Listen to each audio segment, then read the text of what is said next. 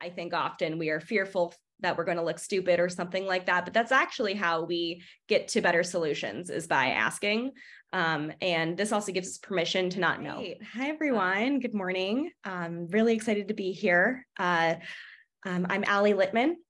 Full disclosure, I have COVID right now, so thanks for bearing with me if my voice is a little shaky. So thanks for coming. I'm going to be speaking today about how we're going to imbue strategic thinking into our everyday lives. Mastering this is so important to maximizing our impact on the missions we're trying to achieve at our organizations, and also just for our own personal growth. I think so often we elevate into our positions and reputations of excellence for being the best doers, but I do believe that you can truly 10x your impact by imbuing this into your everyday, into every problem that hits your desk every day. However, this thinking is arguably one of the hardest skill sets to master, as there's no real step-by-step playbook, but rather a set of frameworks, questions, and subsequent actions that are highly dependent on the context of your situations. So how do you evolve from being the hero of the hour to the hero of the next 5 years? I'm hoping over the next 45 minutes, we can teach you some skills so you can go forth and be that. All right. So I'm going to take a moment to better introduce myself. Karen gave a bit of an intro, but once again, I'm Ali Littman. I'm the VP of Engineering at Modern Health. I actually studied business at Haas, and most of my engineering knowledge comes from working within engineering and self-study. I've also studied corporate strategy and have a background in doing consulting style work, specifically with large healthcare institutions. But both of these things rely on strategic thinking to be successful. I think that we're all on a journey for how our business success depends on us being stellar strategic thinkers. I think personally, I started in roles that I would argue had complexity in the business problems themselves, but didn't require me initially to set strategy for the business or anything like that. But this evolved over time as decisions I needed to make started to impact business goals that we were attempting to reach, as opposed to feeling like I was just doing things to get things done. This also changed when I started needing to influence across teams, across organizations, and across other teams' goals as well, when I became accountable for making decisions. So, however, if you have the opportunity to make a decision, even at an implementation or execution level, you likely have an opportunity to be just as strategic as leaders in your organization. No matter where you are at in your career journey, this advice that we're going to go over today will be applicable to you.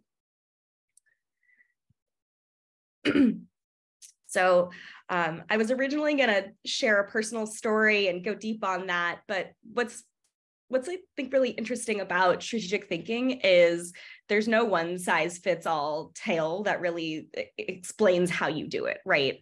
So what I suggest is that you take a moment to pick a strategic business problem relevant to your work and keep that in mind throughout the presentation today as we run through all these different frameworks for how to approach it. An example, maybe one that I've actually been through myself, that you could do, for example, might be, how do I scale my engineering organization to grow from 1 product line to 5 product lines in the span of 2 years? Whatever is relevant to you, carry that through the talk today and bump that against some of the questions that we're going to be asking ourselves. Quick overview of the agenda. So we'll initially talk through some definitions to help you better understand even what strategy is and how that fits into the broader business context. We'll talk a bit about systems thinking, which is very critical to strategic thinking. I will walk you through kind of where to get started, what you're going to need as a baseline and what you don't need. That's distracting. Then we're going to go into questions to break down strategic problems, and I'll leave you with some tactical parting advice. Questions at the end as well. All right, so starting with approaching strategy as a concept. So I really could spend a long time, maybe all day, going deep on definitions that really break apart core business concepts. There might be terms I use today that you're very familiar with or less familiar with. Feel free to dig in later in the questions if I don't go deep enough for you. But I'm going to give you a few basic definitions so you can see where strategy fits into the broader business context. So first off, one that you're probably very familiar with is we have a mission. So this is a statement that describes what problem you're setting out to solve. Typically, this includes also who you're solving it for. This is often set at a company level, but you could also set it at lower levels, like at a product level, for example. An example of mission could be, create a pathway to easy access to mental health care for all people everywhere. Vision is the next level down of detail from your mission. So this is an idealized solution that addresses the problem you've articulated in your mission. A product vision typically has enough viability, to be relatable, but lacks detail. So for example, this could be something like create a digital experience that gives people access to mental health care at no cost for an individual. Next, we have strategy. So this is the one that's at the core of what we're talking about today. So strategy is a set of principles and decisions that you can commit to ahead of execution to ensure that you're succeeding in your vision. This can evolve over time. It's probably the most flexible of these three that you see on the screen. It can evolve as new information arises. So for example, a strategy could be build a custom mobile platform to support employee workforces available in all languages worldwide over the next 2 years. You could get, as you go, you can build roadmaps and other things that ladder up to this, right? And that's how we get into more of maybe what some of us might see on a day-to-day basis. And I think no matter where you are in your career, you're still thinking about execution, right? Because none of this can be realized without the right execution. Execution is those day-to-day things that you might be doing in order to achieve your mission, vision, and strategy. These tactics are very much dictated, though, by what the strategy is. So when you're in a position of potentially doing, you're still thinking strategically in order to influence and realize that strategy. So within this funnel, we see we're going from very broad starting with the mission all the way down to more specifics with the vision, strategy, and then execution tactics. So just to reiterate, you can still execute on tactics that ladder up to a preset strategy with strategic thinking in mind.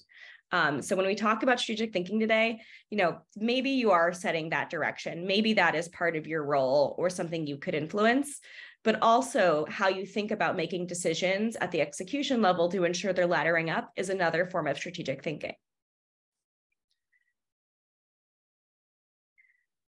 All right, so now I'm going to get into a little bit more about systems thinking. So to me, systems thinking is a core component of strategic thinking. So you need to be able to assess how you leverage various systems in your business context to make strategic decisions. So think about this as how do I look at the bigger picture, and what are the levers that I can pull in order to navigate the bigger picture to achieve our longer term goals. So when I think about systems thinking, I just want to acknowledge everything that we deal with is a system in some way. I was reminded of this recently when I was reading a DevOps book about, comparing an engineering department to a physical manufacturing factory. For example, they would compare continuous delivery to reducing bottlenecks for backlog batches on a factory floor, right? It's very, very different. They look very different when you look at, a bunch of engineers sitting around desks versus factory workers. But at the end of the day, the way that you navigate these problems can be very similar. And I feel like a lot of technical folks might scoff at this comparison at first blush, but it's really true. Our departments are just another system governed by the same principles of efficiency as we aim to achieve whatever our desired outputs are. So this is true when I compare software systems to people systems. I think of software architecture design the same as organizational design and vice versa. When I think about software services interfacing, you can imagine how people would efficiently communicate and vice versa. System design and organization design are also tied to the, as mused upon by Conway's law. So once you start picking apart the patterns of efficient systems, you can break down almost any problem in a similar way to find the solution. So I'm going to show you the simplest version of a system. So here we have inputs processing through your system and outputs. Perhaps in some cases there are physical inputs and outputs. Maybe in other cases, the system is producing software. The inputs could be things like financing, humans, development tooling. Outputs could be a specific feature goal that you're trying to achieve. So you might be a decision maker and an implementer that can control inputs, processing, or outputs in the system. Additionally, most roles, probably including you, I think every single person can take a part in this part of the process. You might have the ability to at least identify and surface constraints and catalysts. Another way of looking at catalysts could be remediation to constraints. So how do we make things move faster? How do we reduce risks? Think of these as opposing forces that can be applied at any point in the system. So a constraint could be how many staff you have. A catalyst could be automated testing, could be implemented to avoid disruptive issues going into production. So a constant in most systems also, a constant and a constraint sometimes can be time. So I've listed that here at the bottom. So ideally, whatever decision you are making or influencing should make the system more efficient to ensure that you're getting the right outputs. This could be some kind of impact product meeting a demand by a certain time. This might feel obvious, so you might be bored by this diagram, but problems can be broken down in this way at all times and are a key part of strategic thinking. Okay, so now that we have some foundational concepts, what do we need to understand about a system, and what are the systems so we can get started with strategic thinking? So I'm going to go through six different things that I think you should get to know, whether they are backgrounds and basic business skills that you need to research and then understand what they are at your company, or if they're just things you need to find out about your business problems. These are the things that I'd suggest getting educated on before you go down your strategic thinking journey. First one is money. We hate to think about money, but money is super important, especially in business. Even if this isn't something you're making decisions around on a day-to-day basis, this does have a major impact on what kind of strategy you can pursue. So I'd strongly recommend getting educated in finance basics and understanding levers in your organization for things like raising capital and raising revenue. I'd get an understanding of return on investment. Make sure you understand what that looks like, also known as ROI. I'd recommend learning about components of financial statements and what yours look like. Do you have a good understanding of COGS and OPEX? And how much budget does your department have? What is money actually being spent on? These might not always be super relevant to your day-to-day decisions that you're making, but they have a huge impact on what could be possible in decisions that you might be making even at lower levels. Next system I'd recommend getting to understand is the system of people. How do you motivate people? What motivates your peers? How do you communicate effectively? How do you get people to connect so you have a cohesive team marching in the same direction? What skills and knowledge do you have on hand to use at your disposal? Or maybe what deficiencies in those areas do you have? These are good things to assess so you can understand where your constraints lie in terms of people. And then additionally, we've got time management. So, time I mentioned is a constraint and a constant. So where does time go? How do you do important things more efficiently? What blocks or disrupts work? You need to have a good understanding of this so you can understand where opportunities might lie and where risks might lie. Great. So the remaining three here that you should know. So goals. This one might be one of the most important ones of all of these. If you don't know anything, I'd at least recommend knowing this. We went through mission, vision, and strategy. Could you recite those by heart? If not, that might be problematic. Those need to be super front of mind for when you're making decisions on a day-to-day basis.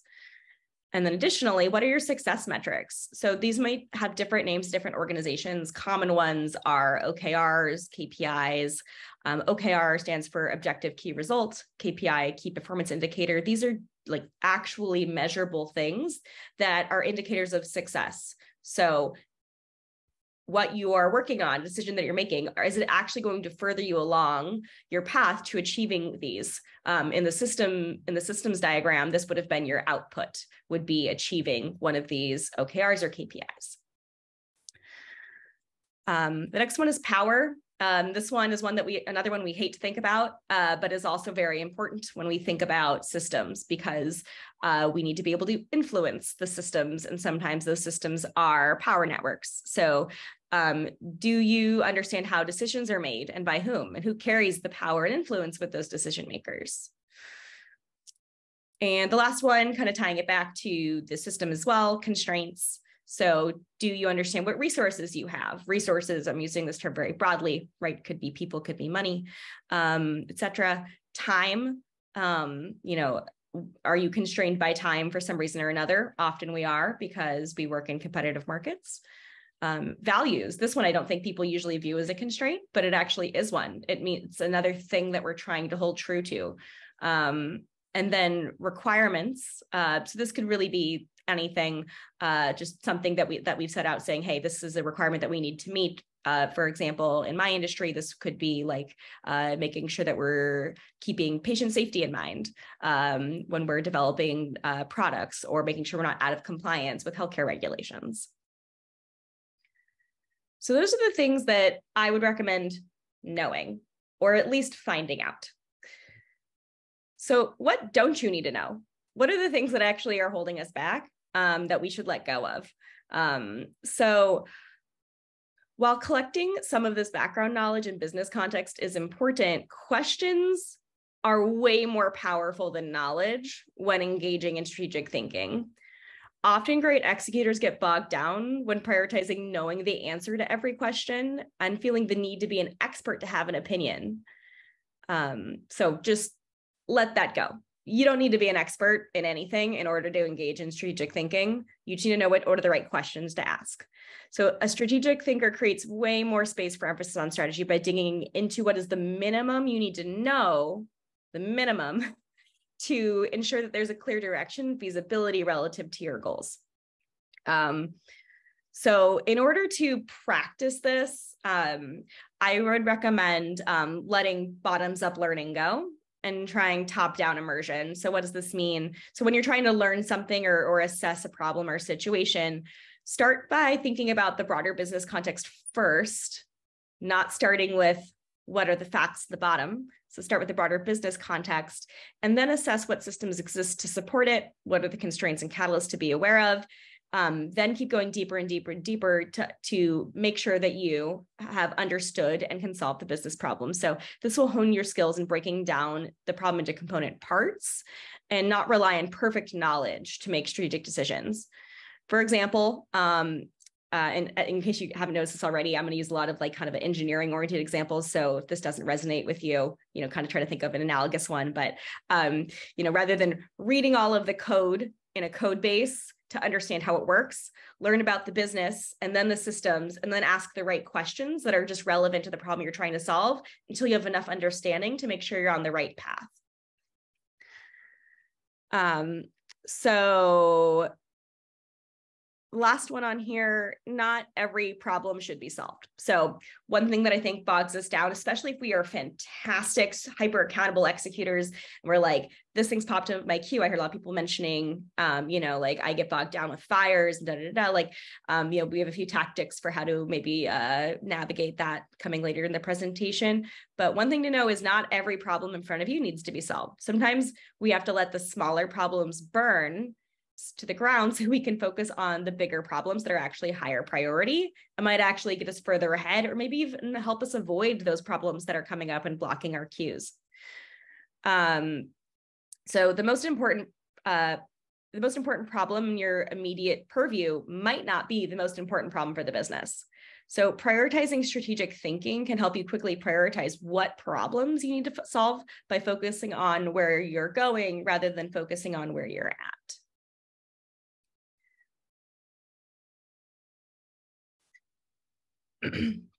So I've said a few times that, questions are key. I'm going to rephrase it. Questions are the key. So we need to get better at asking questions to really understand what matters. So being great at asking the right questions, not knowing all the answers up front, is how you master strategic thinking. So there is a Chinese proverb. I just think this is great. He who asks a question is a fool for 5 minutes. He who does not ask a question remains a fool forever. What I'd argue is, and suggest, is we should all be fools with managed foolishness. Like, there is no shame in asking a great question. That is a sign of mastery. I think often we are fearful that we're going to look stupid or something like that, but that's actually how we get to better solutions, is by asking. And this also gives us permission to not know. So strongly recommend just holding this close and knowing that this was actually a key to your success, not your downfall, as scary as it might seem. All right, so let's go through some questions. So what are the questions that we should be asking? So this next section is going to go into that. First off, we start with that big picture, right? We started with that at the beginning of the presentation. You need to be able to assess the big picture direction. What are we doing? Where are we going? Needs to evolve into where are we going? How does what I'm doing now connect or conflict with what we want to do? So a lot of the clues to the answer to these questions are not actually that hard to find. They're going to be within your mission, your visions, your vision, your OKRs. So be sure to investigate what some of these things are, because this is the top level. This is the top of mind. You need to know this by heart, be able to recite this, and know that everything you're doing is laddering up to these things. And I feel very big picture inspired with one of these images from the new Webb telescope. So enjoy. All right. Next up, the next most important, that optimization and success metrics. So you need to have an understanding of what you're aiming for. So this is getting more into the strategy side of things. What are you aiming for? What are you optimizing for? People that have worked with me, I know there's some people that are on the call that have, I often ask this question, like, what are we optimizing for? You can literally make a list, but also what are your success metrics? So how are you measuring success? It's one thing to know where we're aiming for, but how do we know if what we're doing is actually moving the needle to get us there? So perhaps there's a company, so perhaps there are imperative company-wide initiatives, that match your hypergrowth phase, or perhaps you're in a belt tightening phase and you're doing cost reduction due to an economic recession. I'm sure no one here can relate to that. So yeah, ask questions that I think really get at what's going on around me. Are we trying to maximize revenue? Are we aiming for profitability? And that's a big thing, in which case maximizing revenue and reducing costs is important. Are we in a supermarket competitive scenario where it's all about speed and expansion? Or are we just trying to survive? These are all things to really try to get an understanding of, because they might influence, components of your decisions and also the climate of decision-making within your company.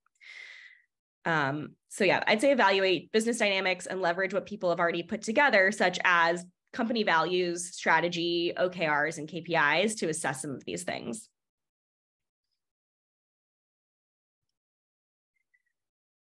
Okay, so we're going to provide a few lenses of evaluation over the next handful of slides. So I want you to focus on your area of influence. So think about, what can I influence? Maybe that's your team. Maybe that's a particular domain. Maybe that's an entire department or company. So this might be defined differently for all of us, but think about your domain and dissect where to focus your energy. I will go through a few different lenses of evaluation that have helped me throughout the years. So to start, this one is a classic. This is called a SWOT analysis. Usually this is plotted on a graph. So SWOT analysis, so that stands for strengths, weaknesses, opportunities, and threats. So this can be applied to smaller domains, not just big corporate swings, even though this is a corporate strategy sort of analysis. For example, perhaps one of my threats is of a security attack that can ruin my company's reputation and cause us to lose customers. Maybe that's something I want to optimize for in the design of a feature that I'm implementing. Perhaps I see a market opportunity that would result in additional upsell revenue to meet a market need, and it just takes 1 week to implement it. So think about how you can apply this to your problem space to identify what are some strategic wins that would maybe move us along and along our path to success and make us more efficient. Another lens for evaluation, and of course, I focus on engineering, so this one's written in a bit of an engineering-oriented way, but this is another way I can determine opportunities for investment. This one can sometimes be called the 4 Ps, people, platform, process, and product. If this doesn't fit with your domain, you can replace product with like strategic outputs. What are we trying to really produce and build here? Another one, platform, maybe that's just foundational tools, the things you use to actually have your strategy carried out. Could be tooling, could be many different things. So an example of using this is perhaps you've invested a ton in your platform tools to ensure stability of your product. Yay, that's a strength. Good to note, but maybe not an area of investment. But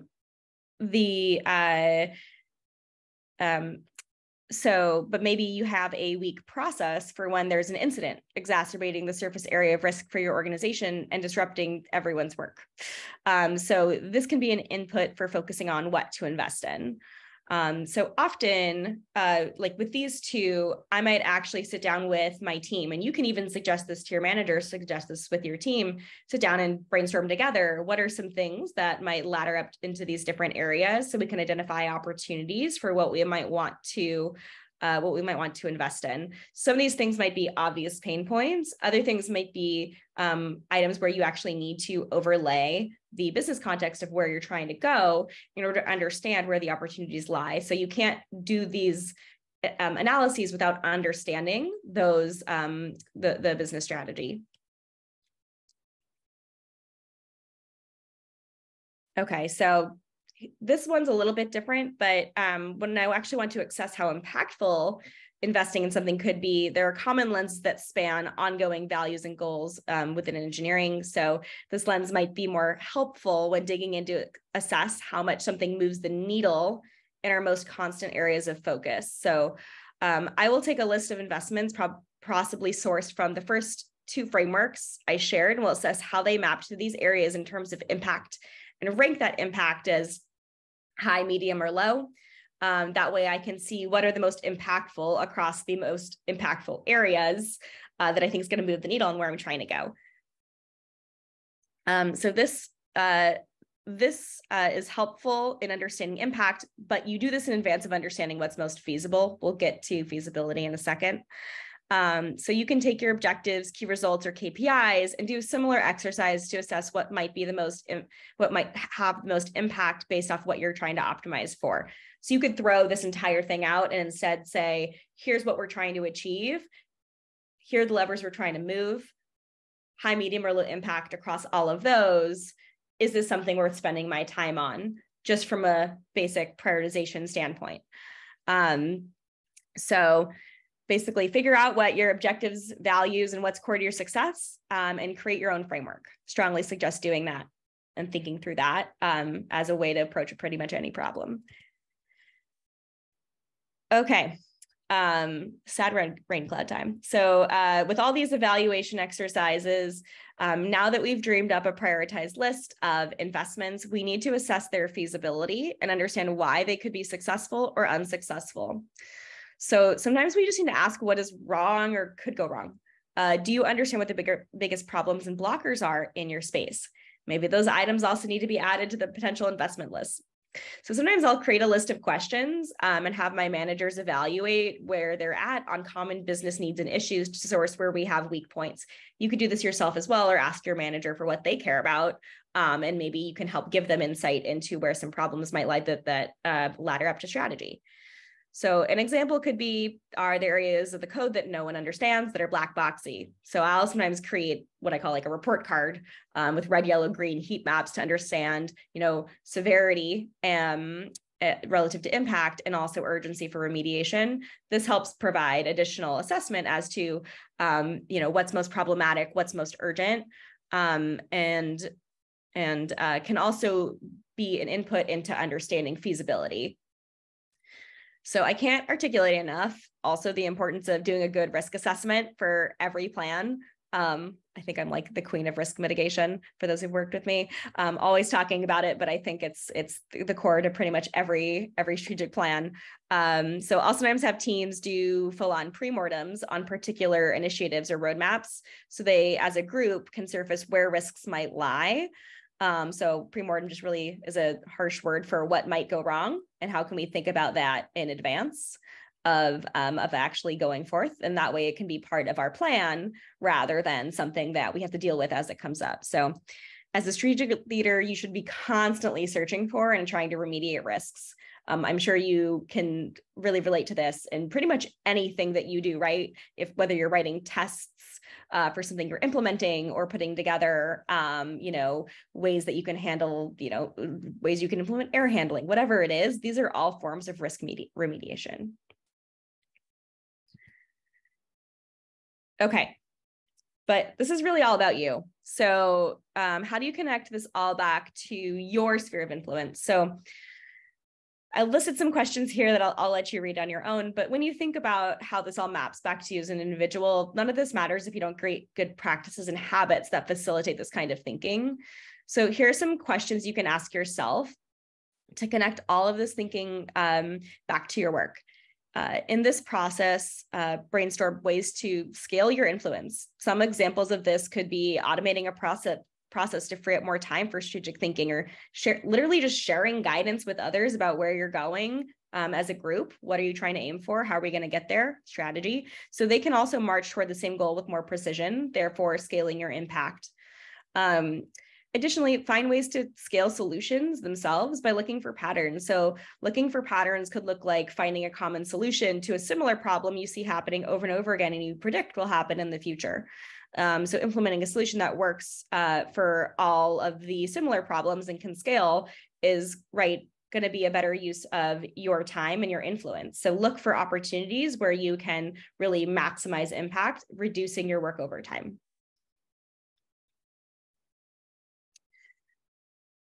So we're getting towards the end of our time here. So I'm going to leave us with some tactical parting advice. So really scale yourself. Take time to figure out how to do this for yourself. Make space for strategy. It's not just going to create itself. We will always find things that need to get done immediately in front of us. No one's bored. So you need to find time to do this, and you need to build in more time into the work you're doing so you can run through some of these questions, frameworks, etc. So take time to stew on some of these problems and really just think. Maybe you carve out time, go on a walk. Sometimes I'll just go on a walk for an hour and think about all the things going on, and I'll come back with new ideas. That's more big picture, but take time to digest other content outside your normal day-to-day for edges of inspiration. So you can sometimes I'll listen to, I don't know, even like management books. And then I'll come back and I'm like, ooh, we should try this in a different way. This inspired me to think about this differently. That's why those things are important for us to take in and might help us approach problems in a new way that we weren't thinking about before. But a lot of this is just about calendar grooming. So calendar and task grooming, I should say. So take time to groom your accountabilities, but I bet you can reduce the time that you spend on other things in a responsible way. Maybe you can actually let some things go. I mentioned not having to solve every problem. Maybe some of them can burn down so you can focus on bigger problems. That's something we got to get comfortable with so we can be strategic in our work. Maybe you need to reprioritize your work, maybe even delegate. I do this all the time. You need to go through and say, okay, can someone else actually be doing this? Is this the most important thing? Is my time actually getting sucked into meetings that aren't adding as much value as if I would have been taking time to think about, where we need to be investing our time from a strategy standpoint? So can you make more time for yourself? The answer is probably always yes. So the next one, I think some people don't invest enough time in this when they're trying to influence strategically. So I'd say the most challenging yet impactful strategic work often extends upon the confines of our immediate sphere of influence. So ensure that you seed your ideas early and work to get buy-in from decision makers. So it's likely that you'll get a lot of support to take the reins to solve a problem, but you need to first ask for that help and support and do so as early as possible, because big changes take time. So sometimes, right, we might be doing work and we see an opportunity, but we're not head of our function or something like that. Like, that's okay.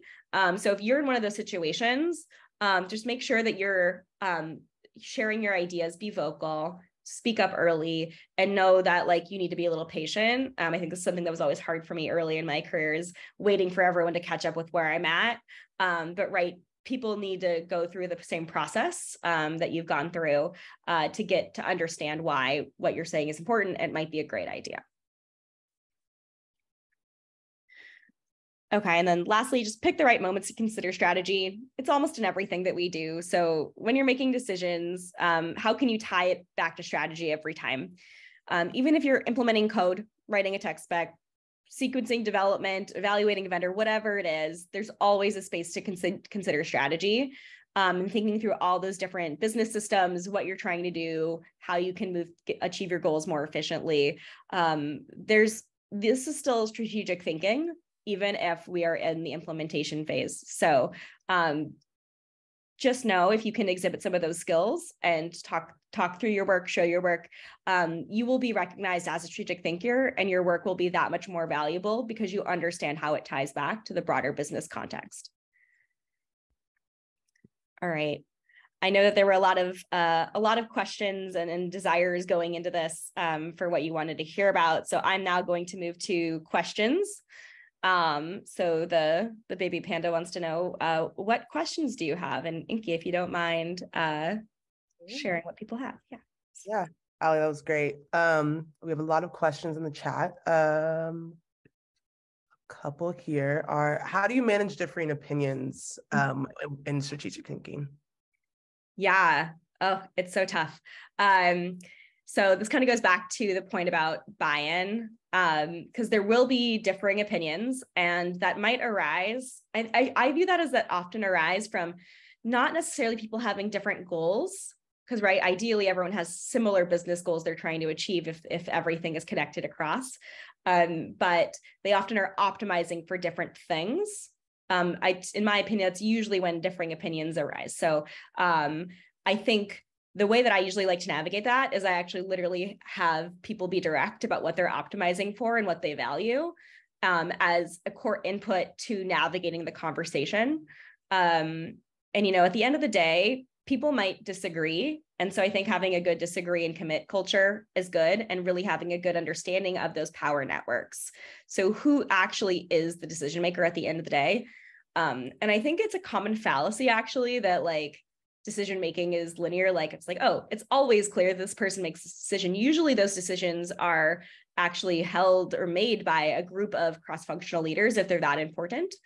And so, but understanding who might be involved and who actually needs to be involved based off of what context you're working within is important. And then just documenting from there. So there's no perfect answer to how you navigate it, but I think understanding the dynamics at play is incredibly important, so you can get the right answer. And ideally, you do